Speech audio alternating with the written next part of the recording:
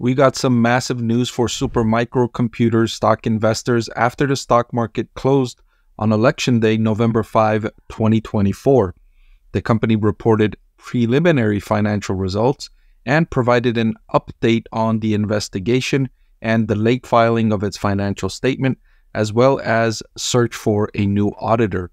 All of that information and investor reaction has sent the stock price down more than 10% following these results. Of course, I told investors to avoid supermicrocomputer stock, that it was too risky with all of these allegations swirling around, and I updated that recommendation on October 30th. So following these results, I'll update my rating again, and I'll let you know if it's now safe to buy supermicrocomputer stock or if you should still avoid it.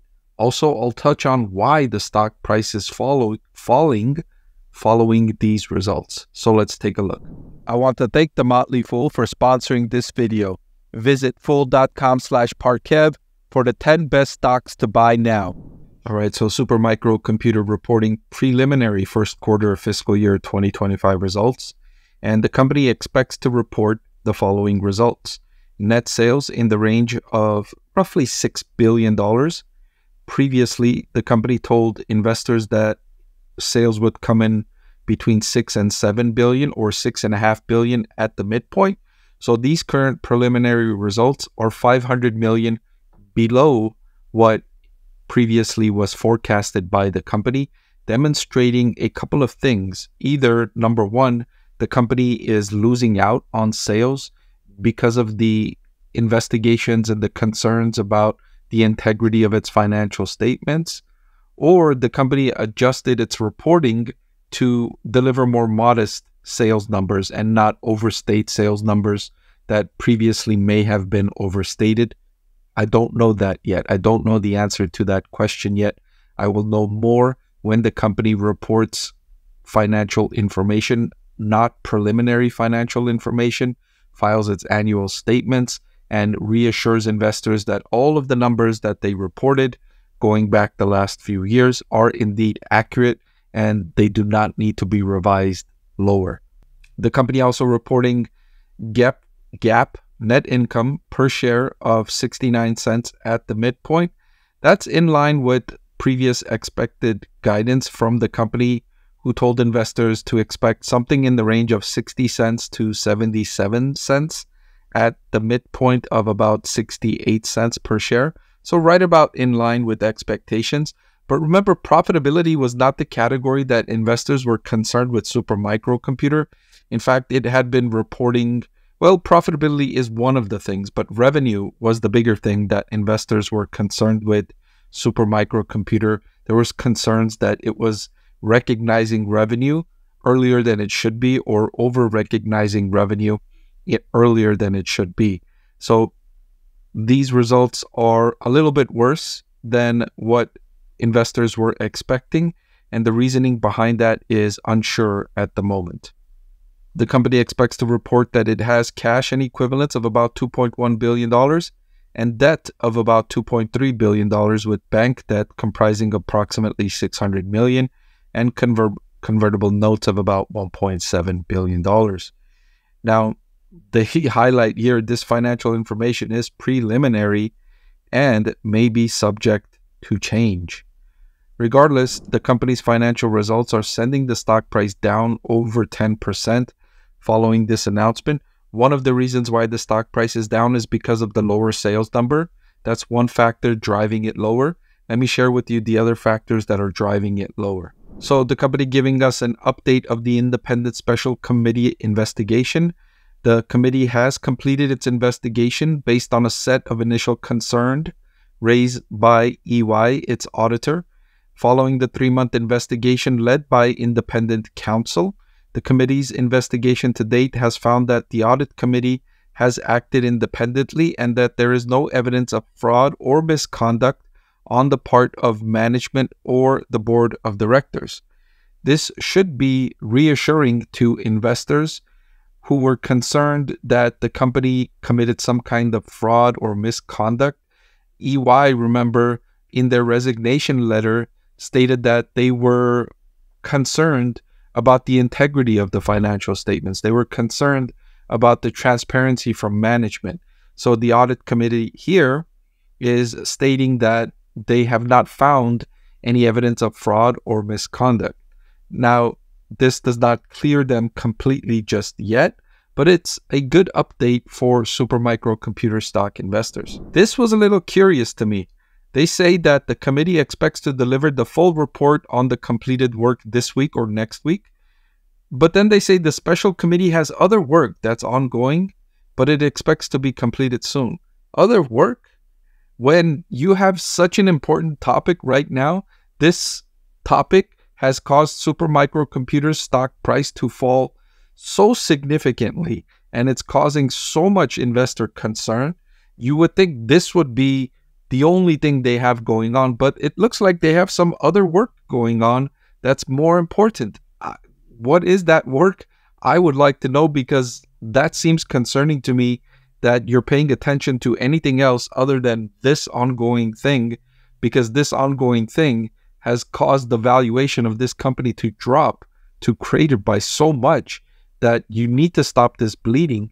And if I'm an investor in Supermicro Computer stock, which I'm not, remember, let me share with you again, I rated this stock as a sell, and I updated that recommendation on October 30th saying to stay away, too risky with all of these concerns going on, that this is not a time to invest in Supermicro Computer stock. Wait for the information to come out. Wait for reliable information that you can make decisions on, because right now, what's the information that we decide on? We don't really know, because we don't know if the previous numbers need to be changed lower, revised lower, and so therefore, are we investing in a company with much smaller revenues, much smaller profit and cash flow? We don't know yet, so it's too risky. I told investors to avoid. So an update on their Form 10K, which is still late. They still haven't filed this. That's why I say this is so important. They're behind schedule here. The company continues to work diligently on matters related to their 10K for the fiscal year ended June 30th, but remains unable at this time to predict when it will be filed. Not only are they late, but they don't even know when they're going to be able to file this report. After all this time, they don't even know when they can file this report. That's really troubling. This is one of the primary reasons also why the stock price is down following this update. This Form 10K was due on August 29th, and the company filed Form 12B25 on August 30th to ask for more time for the company to report the financial statement. So August 29th, it was due. So you've had all this time, probably before even August 29, they knew they were going to miss the deadline. So you've had September, October, and here we are in the first week of November, 2 months and a week to come to terms with this financial statement, and it's still behind schedule, and you don't even know when you're going to file this statement, but yet your special committee has other work that's ongoing that they're not fully allocating their time to this. Not very good here. Not very good news on this one. So on the one hand, you got some good news with them saying that the committee didn't find any fraud or misconduct. On the other hand, you get this part here where they say, look, we're still not filing this 10K. We don't know when we're going to file it. So just keep waiting, and we'll let you know when the company does actually file. So, of course, by not filing their financial statement, they're at risk of getting delisted from the NASDAQ. They've already gotten a warning letter, and the company intends to take all necessary steps to achieve compliance with the NASDAQ continued listing requirements as soon as possible. This is a lesser concern, whether or not they get delisted or listed. I've talked about this extensively. This is a consequence of what's happening at the business, a symptom, not the cause. What you want as an investor is to focus on the cause, and the cause that's concerning is the reliability of their financial statements. If you can't rely on their financial statements, if they were skewing their financial statements to make their revenue and profit look better than it should have been, that's what's concerning. That's what you're investing in. And if you're dealing with a management team that you can't trust, then that raises even more questions. So whether or not it's in the NASDAQ or not, I'm not concerned about that part. So following this release, the stock price is down 10%, making the valuation a little better. But I still can't make a decision on this company because I don't know if the financial statements are accurate. The financial statements, their accuracy, their integrity are under question, and the company is not helping by further delaying the reporting of their financial statements. So until I get more information, until I have information I can rely on, I just will avoid this stock, and I will recommend this stock as a sell because we don't know what the financial numbers are. We don't know what we're investing in. And if we're dealing with a management team that is, let's say, less than fully transparent, that even raises the risks even further. It's already risky making an investment in a stock, and then you have extra risk if you're dealing with a management team that their numbers are not reliable. Now, we don't know for sure what's going on just yet, but all the evidence continues to point to worse directions for Supermicro, and it just keeps on spiraling downward for this business. Hopefully, you will have avoided this stock. This is not one where it's like, oh, let's buy this on the dip. It's a buying opportunity. I don't think that's the case.